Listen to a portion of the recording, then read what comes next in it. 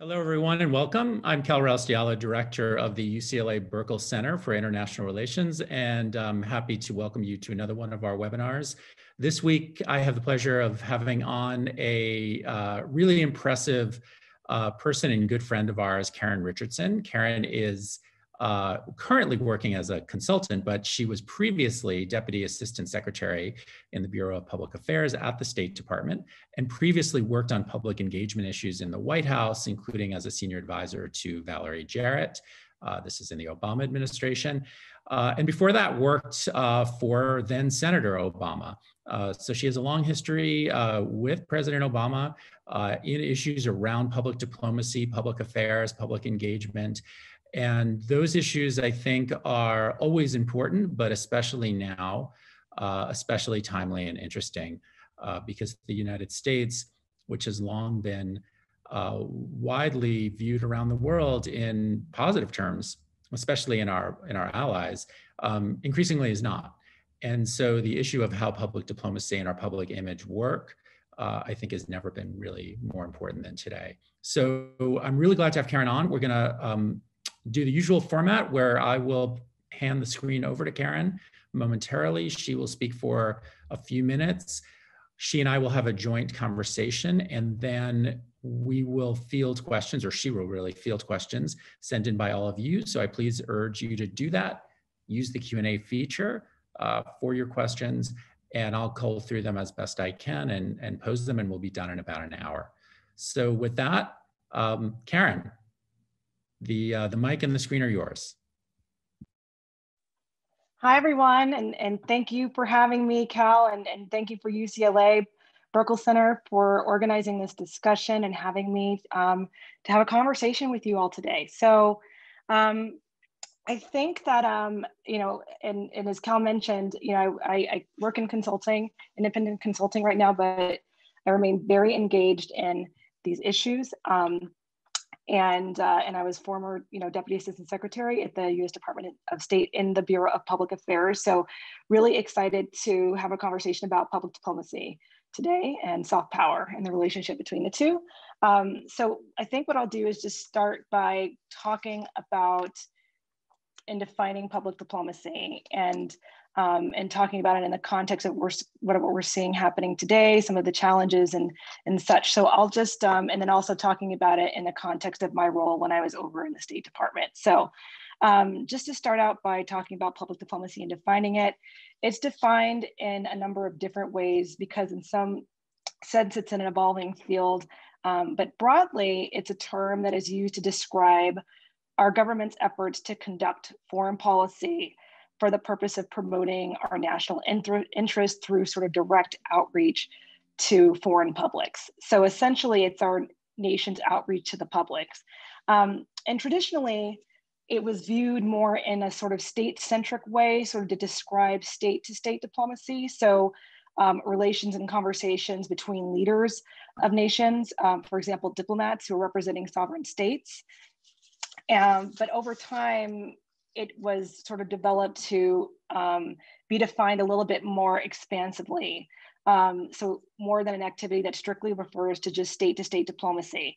In this view, we find it sort of moving away from this sort of state-centric practice to one that is more multifaceted and that involves multiple networks and actors. So what comes to mind in this area are subnational actors such as cities and counties and NGOs and the private sector, and with the democratization of information and the expansiveness of information through the internet, that list has also grown a little bit more broadly, something we'll get into more detail about.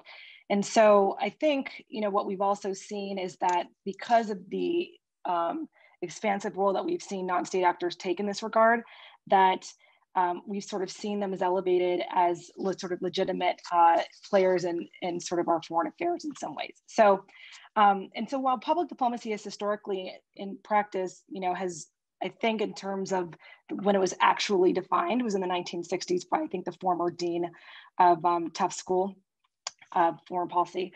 I think that what we can do is also like talk about how we've seen it played out in various contexts before the term was actually coined in the 60s. So We've seen this happening during World War II when the US military used it to conduct most of its information and communications activities. We've seen it during the Cold War when the US Information Agency led public diplomacy efforts to combat Soviet propaganda and the spread of communism.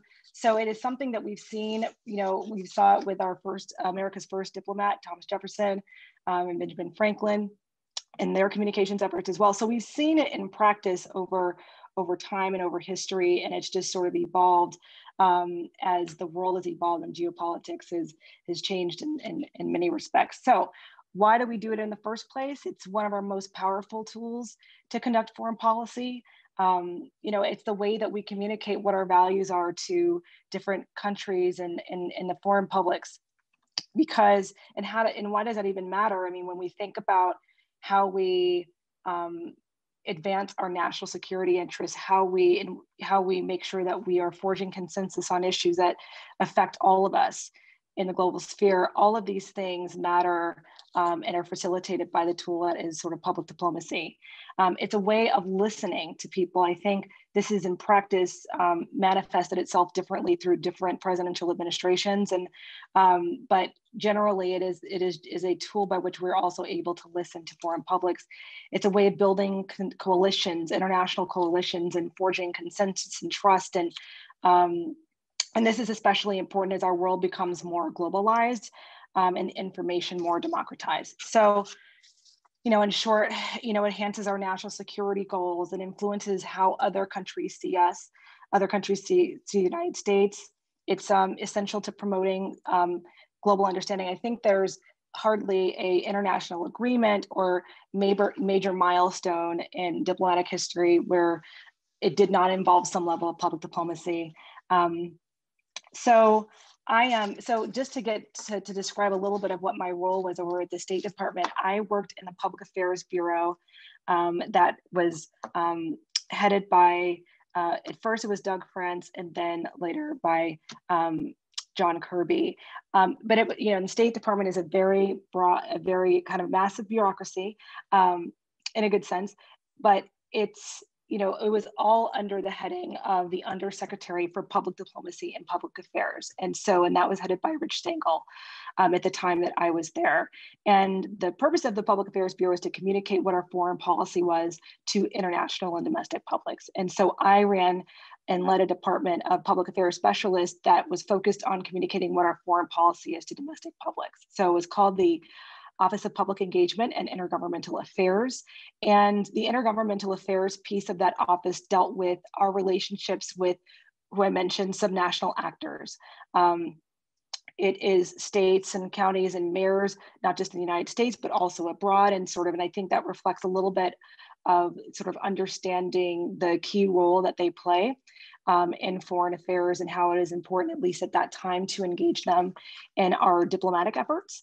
And as they are essentially in some ways sort of mini diplomats themselves, ambassadors for the country, so to speak, just sort of recognizing their role in that. So I think that, I'll think that maybe, Cal, that's a good place to stop, and maybe we can sort of just have a conversation about how it sort of maybe operated, in whichever way you want to take it, operated in the Obama administration. And again, you mentioned I also was working on foreign policy issues when I was over at the White House before joining the state. So, so happy to stop there and take it whichever way you'd like to.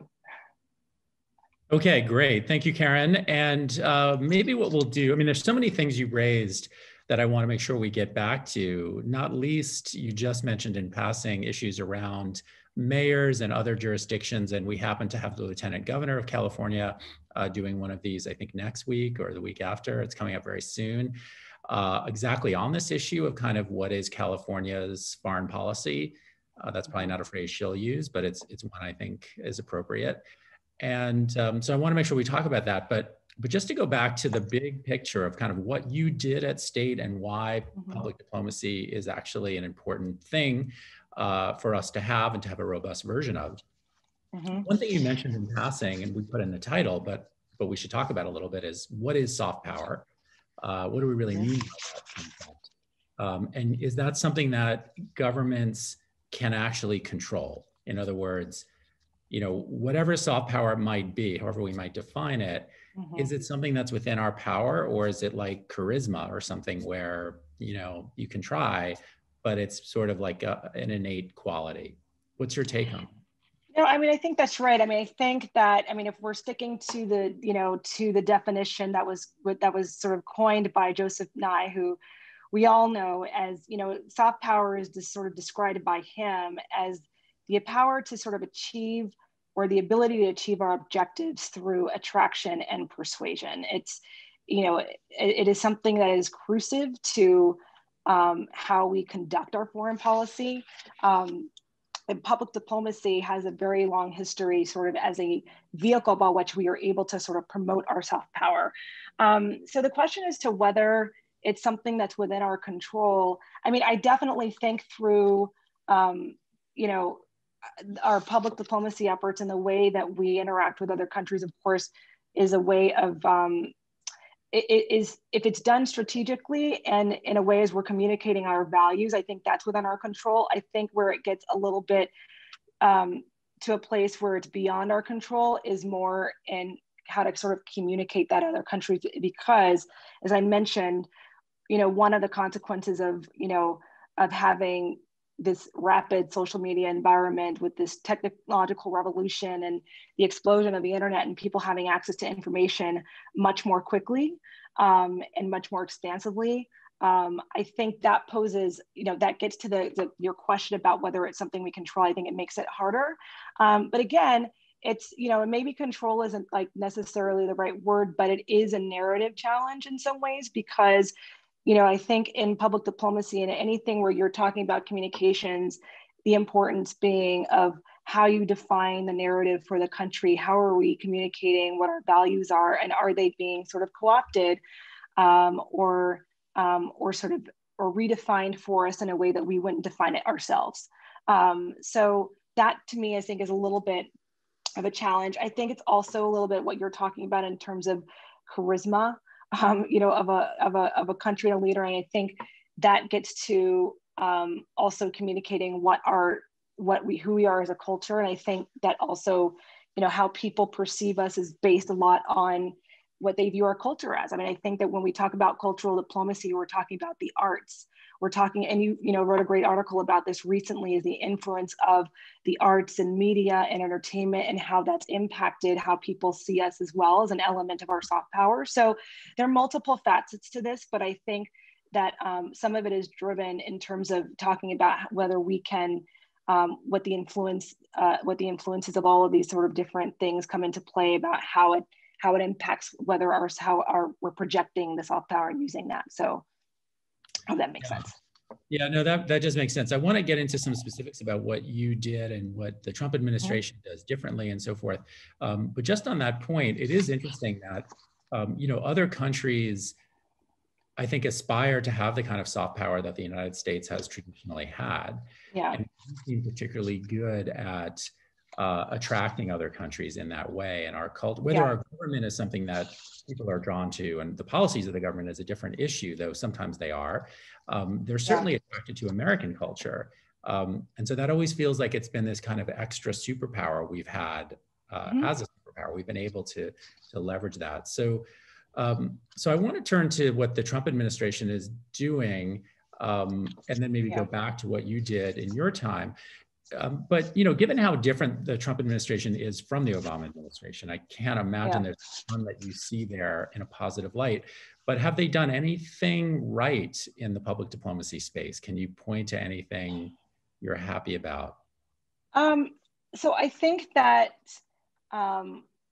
I think it's a challenge, because I think what we've seen with the Trump administration is sort of a departure from how the United States in modern times has approached diplomacy, and particularly from the time when I was working at the State Department. I think, when you look at how public diplomacy and how we've conducted our foreign policy, with all of our post-Cold War presidents, from both President Bush's and Obama and Clinton, there was like a general, I think, set of principles by which we conducted foreign policy. They weren't all united in their beliefs in terms of, unilateralism and multilateralism, but there was kind of a guiding force of principles that they stuck to within those sort of parameters. I think, what we've seen with this administration is definitely a sort of a full-scale departure a little bit from that. And, the idea of building relationships with our allies that are based on sort of mutual respect and shared responsibility.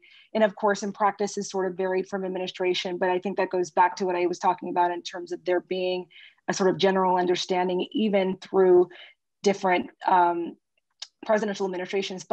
And so I think what we've sort of come to with the Trump administration is a little bit different from that. I think, not only have we sort of, I think, appeared to not be listening to foreign publics, but I think that, people might also see us have been retreated from the world stage.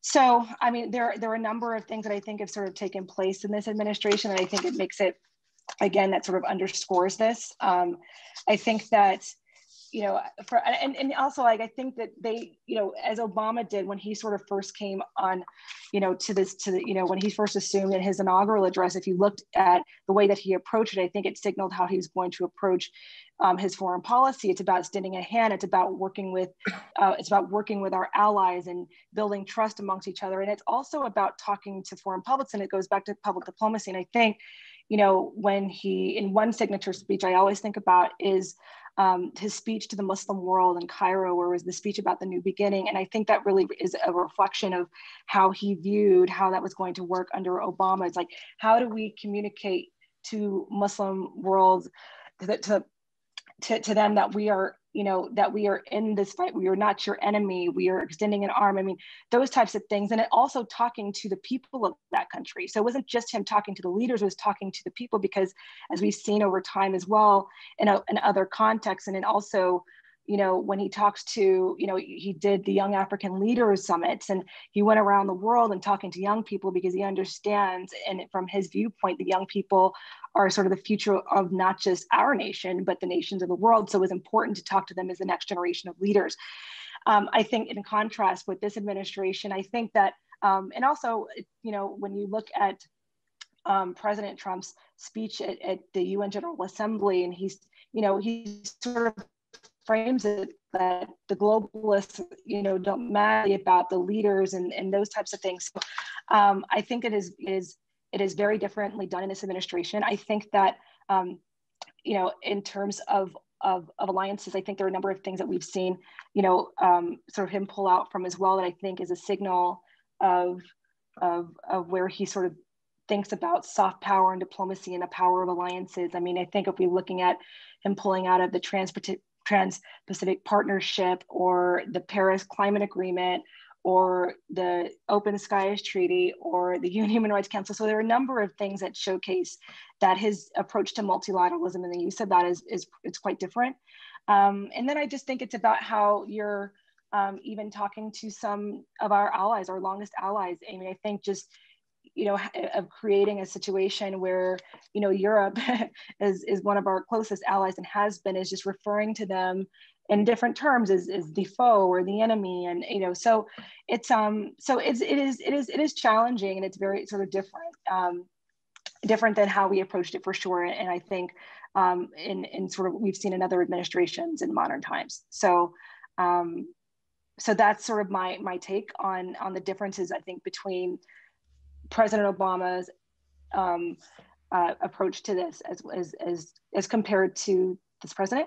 And then lastly, but I'll say just in terms of the things that I was working on specifically, I mean, there were a number of things that I worked on at the State Department, both, and then one was just, mentioning sort of the new relationship with Cuba and that relationship and normalizing relations with Cuba and watching that process.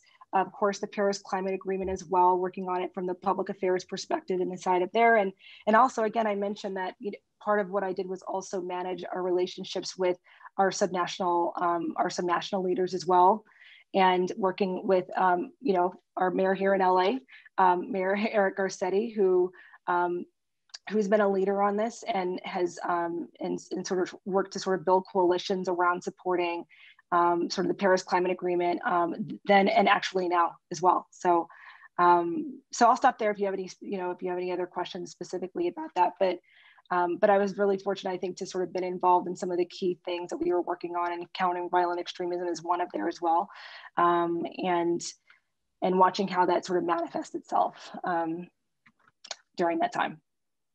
Great, great. So I do want to come back to some of that. And just to say, in your comparison with Obama and Trump, you were very diplomatic about it. It is a stark contrast. And, I think the important thing to recognize is Trump's approach is you said this, but it is a major deviation from what has been traditionally a bipartisan view, that alliances are important, that multilateralism is important. And obviously there's always been a partisan kind of difference about the degree to which we might be interested in looking through, let's say, the United Nations versus something more unilateral. That's certainly a longstanding difference between Republicans and Democrats.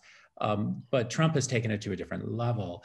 And, even in his own, it's interesting to think about them as people. Trump, when he talks about the way that other nations might look to us, he tends to talk about it in terms of respect. Not attraction. I mean, presidents typically don't. But, in his own personal life, as far as most people can tell, Trump doesn't really have friends. That's not a concept that he seems to really gravitate to. There are people he works with, he intimidates people, he attracts people, maybe certain people. But, kind of, he's very transactional by his sort of own admission. And certainly that's a cliche about him at this point. Whereas, I think of President Obama, him vastly better. Somewhat aloof personally, but certainly someone who does have a lot of friends and really understands basic human nature. Maybe he's not Bill Clinton in his desire to befriend everybody in the room, but he's, he's just very different. And so Trump is just a deviation from what we've traditionally seen in political figures. And that carries over into his whole approach to dealing with foreign leaders. So in any event, there's a lot we could say. I don't want to psychoanalyze. Yeah, no, I mean, I think that's right though, Cal. I mean, I think, just on a very human level, I think that, and I think in some ways you're talking about like how our own personal personalities manifest itself in our leadership, right? So how you sort of see him acting on an individual basis is how he sort of conducts his affairs with the affairs and the leaders of the world. So it's not, so 100%, I think it's reflective of their personalities. And I think that's just one of the things that we take in consideration when we elect our leaders is how we see them interacting in different contexts, because it's not that different as it sort of, reflects a little bit of their personality. And one thing I will say in terms of also just going back to some of the signals about where I think the Trump administration was going to go, and in their view about soft power and public diplomacy, I think out the gate was their State Department budget that they presented to Congress. I mean, it's a little bit like Groundhog's Day, because every year they submit a budget that is basically geared toward the hollowing out of the State Department. But I think that it just sort of signals that they had very little interest in soft power and just wanting. I mean, in fact, I think his budget director, Nick Bobelny, was mentioned. Here's our hard power budget. So I think just right out the gate, that sets up what the priorities are for them. It's the militarization, to borrow from a colleague, the militarization of everything. But then, and I think, and ironically about that is that even when you had he appointed generals in power, he also didn't really listen to them that much too. So, but I think that just itself looking at what they are proposing for the State Department was a real signal about what their value was in terms of how they see the efficacy of soft power and public diplomacy. It's very hard to do either one of those things when state is on a starvation diet of sorts, if that makes sense. Yeah, no, I agree. And I think, unfortunately, the State Department has been underfunded for a long time. And yes, even within the Pentagon, many people within the Pentagon for years have said, look, we have this enormous budget. We can only do so much. We kind of have one set of tools. State should have a bigger slice, but we traditionally don't do that. And Trump took that to an extreme. Yeah, I think that, the idea, I mean, the reorganization of the State Department, some of these things isn't unique. It's gone back and forth. It's like reorganizing the State Department, trying to find efficiencies in the system and in the budget. I think, and that's also probably like a healthy thing. I think just going back to what you said, it is the scale it's the scale at which and how different that is. It's just, and I think, the defense community will also say and support this, is that you can't have a strong national security and a strong Department of Defense with a weak State Department and USAID. So just combining, we are at our best when we are combining our soft and our hard power tools. And many times I feel like that's framed as an either or situation. It's either soft power or hard power, and you're either for the military or you're not. But I think that, those in the defense community will be the first ones to say that, if we don't invest in our soft power and our diplomacy and our public diplomacy efforts, then we're going to have to spend more on our military. And I think General Mattis was the one who said, well, if you're not going to fund the State Department, I'm going to need more bullets, something like that. So, or I'm going to need more to buy more ammunition. Absolutely. And it is interesting that even if you take, and there is a longstanding debate over hard power versus soft power, and soft power is nebulous. And again, maybe Republicans tend to lean more hard power. But even so, normally you would say, well, your hard power is magnified when you have a group of allies willing to wield it around you. So in other words, like going it alone isn't necessarily the best approach. Even if you take a kind of hard power approach to the world, you still would want to have alliances that would multiply your abilities. And what's odd about Trump, and what I don't understand about the strategy, if there is one, is the consistent alienation of so many of our longest allies, as you mentioned in your opening remarks. But I want to make sure before we run out of time, there's two really interesting things that have come up that I want to make sure we get to. So one is the issue of other jurisdictions within the US, cities and states. I want to turn to that right now, and then also ask you about social media and how technology has changed the way we public diplomacy, because you interestingly pointed out, talking about the Cairo speech, that the president at the time, President Obama, was very much speaking to the people, or trying to reach the people, of the, let's say, the Middle Eastern world, not just the leaders. And if you take the really big sweep of looking at how diplomacy has evolved over, let's say, a century, it wasn't really that easy to speak to the people in any country 100 years ago. Today, it's incredibly easy. So it's created this totally different dynamic. But let's start with the question about states and cities. So you mentioned our own mayor, Eric Garcetti. I brought up earlier the lieutenant governor. Certainly California is not the only place where there's a pretty robust set of international engagements outside of Washington. Does that complicate things from the point of view of the State Department? Is it a good thing? How do you see that?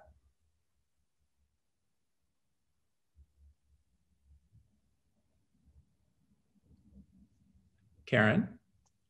Okay. I hope you can hear me. Can you? Yeah, can you hear me? Okay, here I am. So I got most of the question you're saying. So I got most of it, and the question was are these subnational actors? Does it complicate things for us as we're trying to we're trying to sort of conduct foreign policy? I don't, from my perspective, and I think and we've seen actually the increased involvement of them in foreign affairs in some ways. I never found it complicated. I only found it enhancing, actually.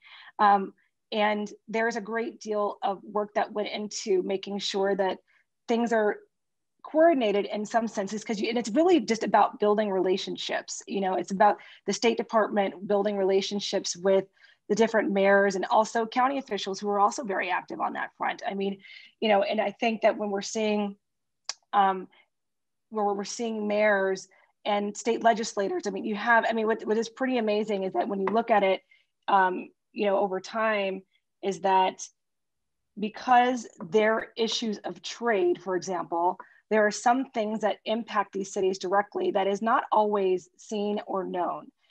How does this trade agreement impact us here in LA? How are we creating jobs here in Los Angeles, for example? So I found it as an opportunity to continue to promote and project sort of who we are on the world stage, but also, if, for example, if Mayor Garcetti is going to be going to China on a trade delegation, I don't see, and sort of promoting the principles that we would otherwise be promoting and helping to sort of do that. I only found that something that was complementary to our effort to something that was sort of antagonistic or something that complicated them.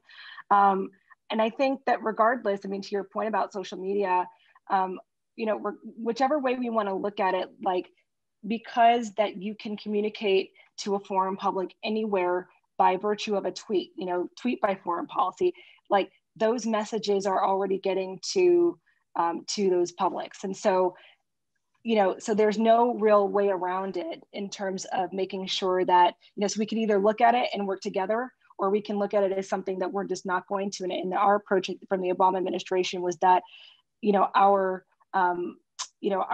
mayors, who are on the front line of some of the very issues that we would be promoting on the world stage, and that's climate change and it's trade, are our biggest assets. And so it is part of, so to me, and also I think we had in the administration a very robust department that was specifically dedicated to those relationships on this national level. So, when we're seeing the mayors of cities in the major cities in the United States, between here and in New York and, in Washington, just sort of seeing what they're doing and coordinating with them and seeing what they sort of bring to bear in our public diplomacy efforts, to me is more complementary and helpful, and to me was like one of our greatest assets, I think, in help in that sense. I mean, it is interesting how rich and powerful cities have become. So if you think about, let's say LA, even just LA County, or New York for that matter, even bigger, we're roughly 10 million in the county, bigger in the metro area. New York's, probably at least 50% or even double that, depending on how you count. These are huge places. And compared to a lot of nations, the median population of a UN member state is something like 6, 7, 8 million. So, this is a nation state in its size, and economically even bigger than, because we're very wealthy. 100%. And I think the biggest indication or sort of of illustration of how helpful it is, I think, to have it is, what we're now sort of calling city diplomacy, right? Is seeing how it's played out during COVID-19. I think by many accounts, and as we're talking about how the world sees us, they have seen us sort of retreat from the world stage on this regard. And we're not, the America that people sort of look to is the first to act, that people come to in a crisis. Those types of things has not sort of happened in this case because, we've sort of withdrawn from the World Health Organization. So what we've seen happen is that the cities, the diplomats of the city have all banded together, not just here in the United States, but from around the world, around the globe, to step in, just sort of, in a task force, for example, through C40,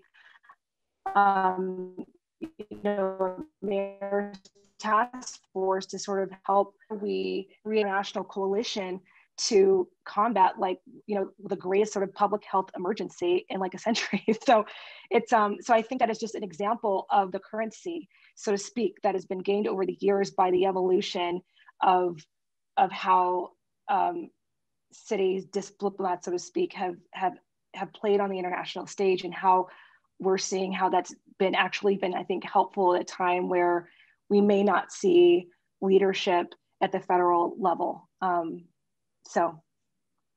Yeah, terrific. So let's turn to questions from the audience. There's quite a few, and just been looking through them a little bit. Let me start with one that's really a kind of variation on what we were just discussing about cities and states and other non-Washington kind of approaches. And the question is really about, what about when there's a direct conflict? So the questioner asks, an example from the current administration is California's engagement with Canada over climate change regulation, which is contrary to President Trump's climate change policy. In fact, there's a lawsuit currently by the Trump administration against California on that. So, you spoke very positively about this development. What happens when states and cities do something totally contrary to what the State Department or the president wants? I mean, I definitely think and I don't want to sort of over romanticize it, but in the idea of it, but I do think that in that case, there are challenges there. It's not always going to sort of work out in the way that I sort of explained it and experienced it. But I just think that you're just pointing out one of the challenges. And I think the hope is that, that that there is more sort of coordination on that end, because I do think it's a challenge. I mean, I think it works if everybody is united in their message and their goals and their aims. And you can't always assume, especially now where, even if we're just talking about COVID, how it's handled very differently from different sort of Republican governors and Democratic governors, and even just sort of seeing how that plays on that level. So I think that, you know, the idea of how useful can it be is predicated on the assumption that the goals are the same, and they're not always the same. So I think with all of these things, it's a little bit of a double-edged sword. Some, you know, in some areas I think it's helpful, in some areas I think it's a little bit more challenging. But you know, and thank you for pointing that out, because it's exactly right. But when it does work that way, and you know, it could sort of be one of our greatest assets. Right. Yeah. No, look, I'm a Democrat, and I think like a lot of Democrats, certainly for myself in the past, federalism wasn't an issue I got very interested in, and I didn't think the states should necessarily have a lot of autonomy. And over time, of course, like a lot of people on kind of our side of things, we've rediscovered the virtues of federalism and realized actually it's kind of good sometimes, but it does create complexities, and our constitutional system is set up to sort of not really answer those questions very well about exactly where the line is between what California can do and what Washington can do when there's a true conflict. We have answers, but they're not always great answers. No, and to be right, I mean, it is reflective of our system and how it kind of functions, and in some ways, it is healthy, and it's really, you know, it reflects like I feel like why a lot of people around the world sort of like that about us, but on the other hand, you know, it's totally, like I said, reflective of the challenge of it. It's like there's a good aspect to it, and there's the challenging aspect by people having, you know, some of those conflicts on that level. Right. Okay. So switching gears, question is, how does the Peace Corps fit into this topic? In other words, topic of public diplomacy. Was it a success? So what about the Peace Corps or similar initiatives that have sometimes been proposed? Has the Peace Corps and Peace Corps in general? Yeah, the question is just, how does the Peace Corps fit into this topic? So is the Peace Corps, just thinking about soft power and public diplomacy in general, sending Americans out in this way, has that been a success for us? Yes, and I mean, that was created under Kennedy. And so I think that was exactly, and his approach, I think, mirrored sort of what we've sort of seen in modern public diplomacy and diplomacy efforts. Is that, I mean, you know, that is also a great example of how we've been able to showcase what our values are around the world. And that's what public diplomacy is about, is communication.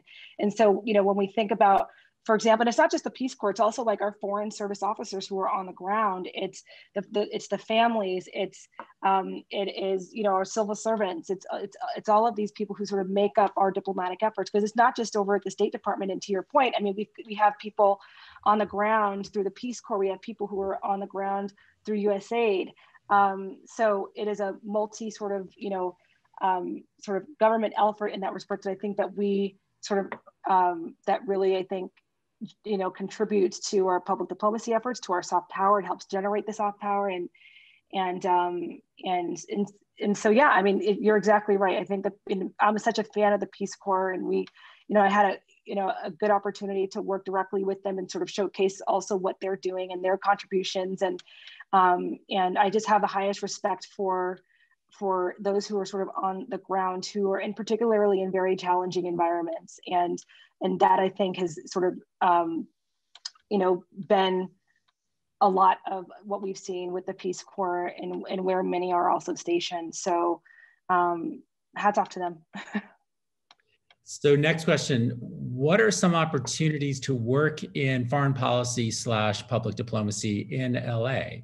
And this maybe will give you an opportunity to talk a little bit about some of the interesting things you're doing now, which you know, really run the gamut from traditional foreign policy to things that are very different. Yeah.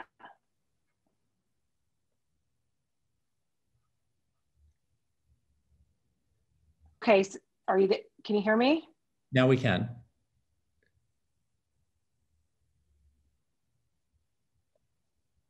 Karen, your connection seems a little unstable. I think you're back. Yeah. Am I back now? Okay. Apologies. I have no idea why I'm having why at this particular moment having problems. So the question was, what are some public diplomacy things that we can be doing out here? And I think that, so, you know, we're in one of the largest cities. I think that there are opportunities to work in various aspects. There's the tech sector. I mean, you know, there are so many facets of of international work that's going on here. And Cal, you obviously, this is your panel, but you also can speak to this as well, as you're sort of plugged into a lot of different things. But there's a Pacific Council on Foreign Policy. There's also Truman. So there are a number of different organizations that are based out here in Los Angeles that I have been able to sort of work directly with, and that has been really an exciting time for me to work in terms of the work that's going on here. I just think that there are different industries as well that are also doing that also work on issues that intersect in this area. And I mentioned the technological field. I think there's a lot of opportunities there, and and academically as well. And was that I can't see who the question was from, but was it a student, Cal? And it was. Honestly, do we know? No, they just come. We don't know. Yeah, Mm-hmm. exactly. Well, and I just assume. I mean, and USC obviously has its public diplomacy center. So, so I think even on the academic front, and I'll just make a plug for for UCLA as well, and USC, and but in Cal, I mean, I think. And so for me, so those are the types of ways that I've been able to sort of work and stay abreast of the issues on many fronts over here. And was there another part of the question that I missed when I was frozen? I was just encouraging you to maybe take a moment to talk about some of the things that you're doing personally now. So I know you're up to a lot of interesting things. Yes, so I do, a little bit of consulting on some of these issues that we're sort of talking about. And also I consult on sort of social impact issues and communications and strategic communications issues, some with the entertainment community. Speaking of, and then, and one of the things, and Cal, I talked a little bit about this, was that one of the things that we're doing is like, how do we view, how is what we're doing here communicate to the world who we are? And, so in some ways, I think that there's this one project that I'm working on that is called the Zoom Where It Happens. And it really is about how you catalyze the American electorate ahead of the elections, and really just in a very sort of creative way to sort of engage. And I think that, when you and I talked a little bit about it, Cal, it was like, this is also sort of a way where, and we've had some international inquiries as well. So it's like people seeing us using art and entertainment to sort of project who we are, and also talk about civic engagement issues and what that looks like from international communities. And so, so that's just basically the short of it. But it's just very sort of interesting to sort of see and to continue a lot of this work here, and also working with our mayor through his the international organization that he is chair of called C40, and they are an international sort of organization that is working to create international coalitions around combating climate change and inspiring meaningful climate action. So, that's just another area where I'm also doing this work from where I sit. Great. Here in LA. There's a few more, well, actually many more questions, but a few more I think we'll be able to get to. So you mentioned USC's program and nicely mentioned UCLA. Question kind of follows suit. So question is, how will President Trump's attacks on higher education and international education impact American higher education's role in American soft power? And just to kind of make that concrete, one of the things that's really unusual about American higher education is that we have enormous numbers of foreign students, especially Chinese students who just are coming in to American universities. Certainly true for UCLA, even more true for USC. And those numbers have kind of fallen off a cliff for a number of reasons, some of which have nothing to do with Trump directly, but some of them are definitely directly related to Trump administration policies. So either way, we're going to see many fewer foreign students coming here. So is this a problem for soft power?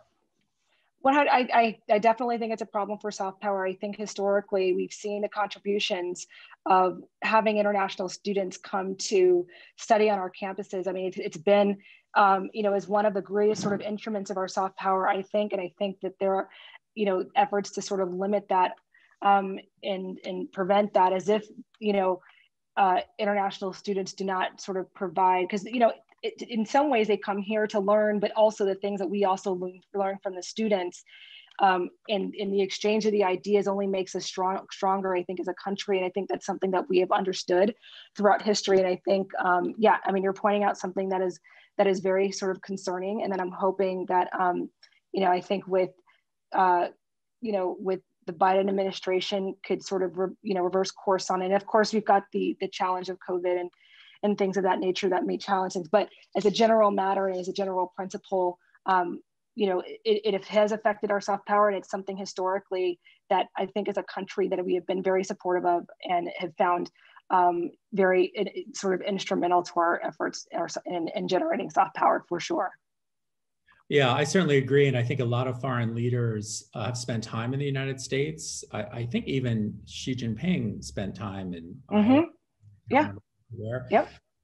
And I think that's a really, really underappreciated factor in getting American political life and American culture to be understood abroad in a way that I think ultimately is beneficial for us. Obviously, sometimes it's not. I've heard reports increasingly of Chinese students, for example, who, I think by and large tend to be fairly nationalist, coming to the United States, and in some cases coming back feeling like, oh, this place is a disaster or whatever. But I think in general, historically, it's ran the other direction, and it's worked. Yeah. It's a good thing for all the reasons you gave, but it's also an important piece of our larger kind of public diplomacy puzzle. No, it is. I mean, and if you want to sort of, and broaden that and also sort of look at it in the context of like similarly to our sort of sports exchanges, our cultural exchanges, our, like talking about music and our musicians that have studied abroad. And so I would sort of liken that to a lot of those kind of cultural efforts as well that really sort of communicate a lot about our culture and who we are, I think, for sure. Yeah. So hopefully that will turn around. Obviously at UCLA, we, I think we really value those students, and we hope they keep coming. And right now with COVID, who knows? Okay, so next question. Yeah. This one's also pretty timely. How does the US's race issues in general, and especially right now, impact our soft power perceptions, et cetera? And I'll just note, this is, the questioner is asking about this, maybe the situation right now, but American race relations as a foreign policy issue actually go way back. And this is something that was really an issue. The Soviets, immediately after World War II, were beating up on the United States, in many cases appropriately, for the persistence of Jim Crow, and the State Department was concerned about it back then. How would this hurt us in the effort to attract, let's say, newly independent countries in Africa, when their ambassadors would come to the U.S. and D.C. was still, a segregated city? And so this is not a new issue, but it's obviously one that's, that's also timely. So what's your take on that? So I think that, the world is watching us very. Okay. Not sure what that means, but let's just keep going. Okay, all right. Okay, can you hear me? Yeah. No, I mean, so you're right, Cal. This issue is not new, and I think that it was, what has come to light is the long time and long sort of the underpinnings of the systemic racism that has given rise and manifested into ways that we've seen played out over the last like 5 or 6 months, or at least visibly. I think that, and the way that it impacts us abroad is, I think the world is watching us very closely how we're handling it. I mean, on the one hand, we talk about, democracy and freedom and human rights, and people are looking at us, well, why are you preaching this to us and on the world stage when you have things to work on in your own yard? So it does, I think, complicate things. And but I also think this is, and just turning a little bit to Joe Biden, is that, if you look at some of the things that he would plan to do if he's elected, is really talking about, his foreign policy is really about renewing democracy on the home front. And that is to making sure that we are combating all the issues that led to the systemic racism and the systemic inequities that have been generated for hundreds of years and are still finding its place in different areas here at home. So it does make, it forces us to be a little bit better. And I think You know, and I think it's actually, in the way that I also look at it is a way of holding us accountable as well. We don't have a perfect system. I don't know if we've ever claimed to. I think that the unique thing about it is that it does force us to, it holds a mirror to what we're doing, and it forces us to be accountable and to make us better as a country, so that we can then go to other countries and continue to promote what we sort of feel our mutual shared interests are. So so on the one hand, it's a challenging, but I also think it presents an opportunity for us to really live up to the promise of America, the ideals that we've stood for, so that we can then sort of talk about them and promote them authentically and in a way on the world stage. I agree with that. And I think one of the things that's given America a certain amount of strength and appeal around the world is the fact that we're willing to show our dissent, to tolerate dissent, and to engage with it. Mm-hmm. And we do that and are kind of open about our imperfections and our attempt to improve upon them. I think ultimately that works to our benefit. Mm-hmm. You know, obviously there are many things that we need to work on. And so, but that's true of all countries. And so that's something that I think it's not uniquely American, but I think we've tended to be pretty good mm-hmm. at that. Sure. So we'll see how that continues to play out. Trump and his particular approach adds another dimension, but since we only have a couple of minutes left, let me close with one kind of personal question. So this was, what was a highlight of your time with the State Department, and what was an aspect of the job that you enjoyed the least? Okay. Well, I have to say that, you know, looking back at my time at the State Department, I mean, I just, you know, as we're sitting here and talking about these things kind of in an intellectual way, which is, you know, just like, okay, here's what's happening at the State Department, here are the cuts, and here's how it affects it. It's just, but really just giving to the human element of really who the State Department is made up of the Foreign Service officers. I just have so much respect for the work that they do. You know, as political appointees, they're, you know, we could have, you know, they kept us from a lot of blunders, is you have people who have the institutional knowledge and the understanding of everything, whether it was on an issue or just on the institution itself. So just a highlight of being around people, especially if you do international work. And this is, you know, which is what I do and have done, is just really an ideal environment to be there. So that's kind of like broadly about that. And then also, you know, I was fortunate also to work for very good bosses, so to speak, who, you know, demanded a lot, but were also just through their example about, you know, discussing and showcasing and just leading by example of how important diplomacy is, and how in some ways we were all ambassadors in some way or form. And just looking at that, I think was inspiring. On an issue standpoint, I think that climate change, I think, you know, and this is sort of what I see a general thread through all the work that I've done, is that if I'm working on something that I believe has some sort of impact on people on the ground, no matter if it's, and I believe all of us do in some way or respect, it's that is sort of what I feel very sort of good about. So just from an issue standpoint, I feel like climate change is one of them. You know, just watching the sort of, you know, working sort of intricately on, you know, the communications and also outreach aspects for the normalization of Cuba policy. That was, you know, something that I was just really, really, really fortunate, I think, to sort of see up close and personal. I think that, you know, in terms of communicating what the State Department does to domestic publics, there was a campaign called Engage America, where we really sort of coordinated and tried to get the message about, you know, why foreign policy matters. And Secretary Kerry, you know, he used to say all the time that, you know, foreign policy is not so foreign. You know, what happens on our foreign shores has impact back here in the United States. And really working on Engage America, where we're plugging and trying to explain to people how the State Department's like work and efforts, you know, what we're doing abroad impacts you right here at home in terms of your security, in terms of your jobs. I mean, so, you know, and then there's there's things that are on the multilateral front, as well as, you know, the work that I was able to do every year around the UN General Assembly, every single year, you know, with the Secretaries of State, and also when I was at the White House through principals at the White House, and just to sort of see all the world can, you know, to see and prepare as the world leaders convene at the same time every year at the UN General Assembly is just something so, something is just an experience that's unmatched. I'm a big nerd. What can I say? I'm a bit international nerd. That's what gets me going. Well, that is an amazing time. It's actually happening now, except nobody, of course. Right. Unique, unprecedented situation. Yeah. Well, Karen, thank you so much for taking the time to do this, for talking with us. We will post now the recording. Something happened. We're not really sure what happened. Normally, we put these up on YouTube. I think we still will, but it may be truncated. But in any event, thank you everyone for tuning in. And I hope to see you our next session with Lieutenant Governor Eleni Kounalakis. And Karen, thank you so much. Thank you all. Appreciate it.